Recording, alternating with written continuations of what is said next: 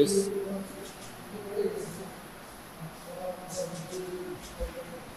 Actually, the main objective for this league is we will be. I think we'll be having this Nagaland League.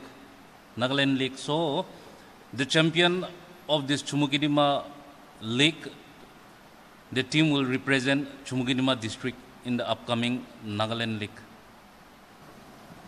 From hereafter, will the players will get another chance, different chance to participate in the? Is there any possibilities of participating in national or anything? Is there any possibilities so that our players which will be selected from here, as you say, the team will be selected and they will be playing in another state. So, is there any possibilities that the players will be inducted into the national team also? That will depend on their talent and also if their scouting team is there. They might even get scouted and they'll have chances to play for different clubs and national team. National team right now it's too early because right now the football grassroots level it's very low right now. But right now we're just starting it, so it will take time for us. What is the sport that the player will get hereafter? I'm sorry? What is the sport that the player will get hereafter? I didn't get your question.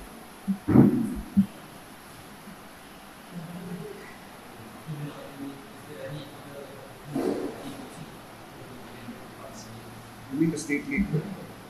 So state league it's not confirmed. It will be most probably next year. So that's not in our hands. That's on the state association. See, to add to what Sir said, in India, I'll speak a little loudly. In India, a budding football player, like you said, grassroots, they get maximum 5 to 10 matches a season. Whereas the same kid in Europe or probably in Japan also, 40 to 50 matches on an average in a season. So the main goal is to give as much competition experience, as much match experience to the players.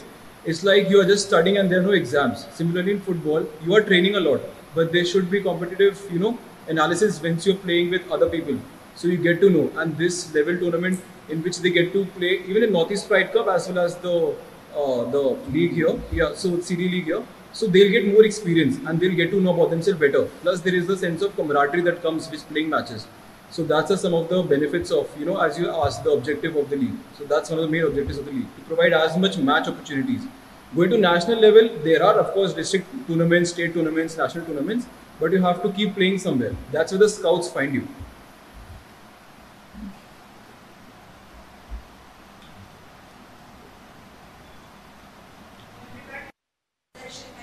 No, anyone can register. So any school, academy, even an individual player can register. They can register via www.northeastpridecup.com. It's a 5-a-side tournament, 5 plus 3 substitutes. So even if you have 5 friends, we are promoting, playing more matches. So as much participation is there, it's better. If you have a good team, like if there is a team, for example, academy or school nearby, so they can also participate in multiple teams. So that's also there.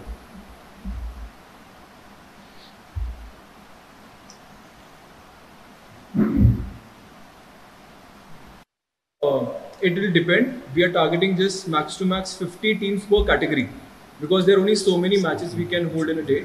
Right? So it will be a 2-day tournament here in Chumukedima. So as soon as we hit 50, we'll stop the registrations. Because there's a lot goes in conducting matches, referees, volunteers, ball boys, availability of the pitches, and of course, sunlight as well. 50 per category. So 150 teams in Chumukedima can participate.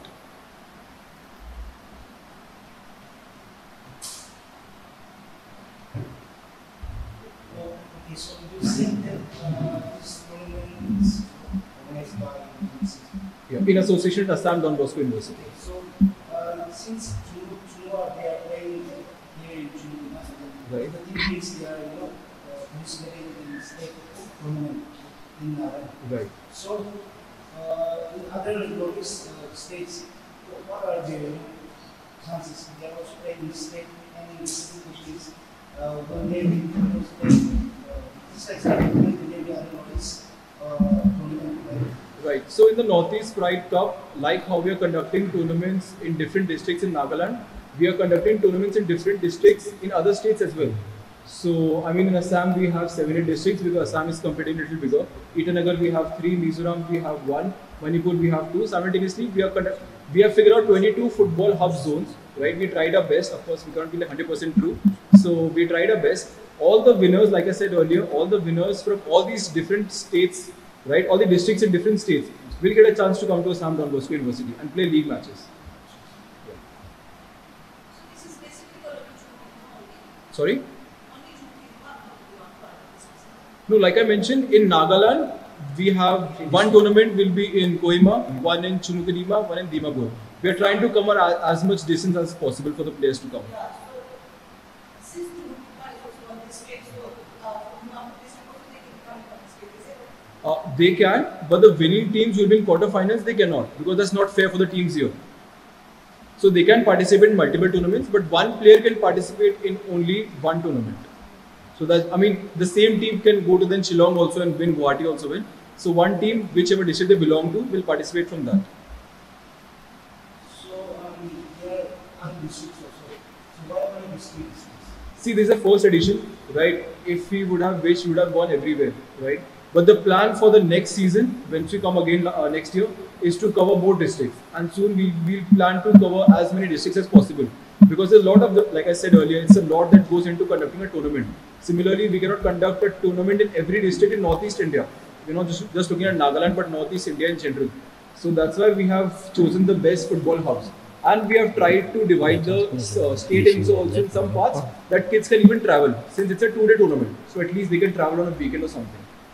And so for the other district, different players play for and they can come play. It's an open tournament. Everyone can come and play. If you're under 14, 16, 19, like even far from even the... Yeah, they can come and play here. They can register, and registration is via online. So online you can check about the tournament, which zone you want to register. And even if, let's say, I'm a player in Chumukedima and I don't have a team, I can register individually as well. We on the back end, we'll find people who have registered individually and make a team for them. So like I said earlier, our main focus is on participation and giving as much match experience to the players as possible. The same as with this CDFA League is there, the District Football Association. What is the registration? It's only 200 rupees per player. Per player.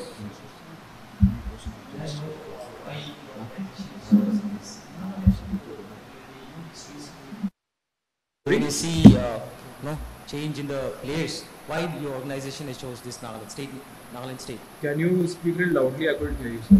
I'm not seeing why your organization is looking here in Nagaland. What do you see among the players, from the players here? See, not only Nagaland, I think Northeast India in general is a footballing hub, right? They have produced so many good players. Even right now, most of the ISL, I-League teams, they have so many players from even normal academies who are not in ISL or I-League. They are the most of the players are from Northeast India. So that's why our focus is towards Northeast India to start with, to develop the whole ecosystem. And Nagaland, we have so many players who have come from Nagaland, right? So like I said, not in Nagaland, Northeast in general, we are trying to promote the sports ecosystem, not football, but all other sports. Chumukedima being one of the main football hubs, where the love is football for more, right? If you take a general census out of the entire Nagaland state. So that's why we have chosen this thing. This tourney, is there any plan that your organization is to implement here, like in building in club or something? Yes, there is a lot of into work. Like I said earlier, we want to start small. There is a lot in work which you want to do, right? We are talking, like how we are talking to the SIR and District Association. We are planning camps, we'll be planning more tournaments, we'll be planning leagues, we'll be planning academies, but in time to come. So that will be a surprise for everyone in Northeast. Okay, I will say some more update on the Chumukedima League. The 8 teams that are participating in this first edition of the Chumukedima District Football League are Chumukedima FC, Sovima FC, Mezipima United, Naga United FC, United Amy Brothers, Pipima Youth Organization, and Falcon United Mezipima. Gurkha United FC. Yeah. The chief guest for the opening ceremony is Honorable Minister Jacob Jimomi, and the chief guest for the closing ceremony will be Nibu Sokese, the president of Nagaland Football Association, and also the executive member of All India Football Federation. Yeah, I hope if there's no question, then that's we can wind up. Any more questions?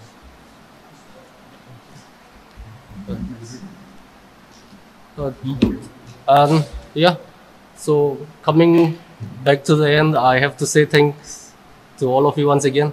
Thank you so much for sparing your time and coming to the first press conference of the Chumukedima District Football League. Thank you so much. Nagaland TV, Sop Manulaga Awas. Watch us live on Geo TV and on your television sets as well. For Dimapur viewers, we are on channel number 994 in Global Chapter, and Kohima and Mokokchung viewers, switch to channel number 138 on Hornbill Digital. For all news and updates, follow us on Facebook, Instagram, YouTube, and Twitter.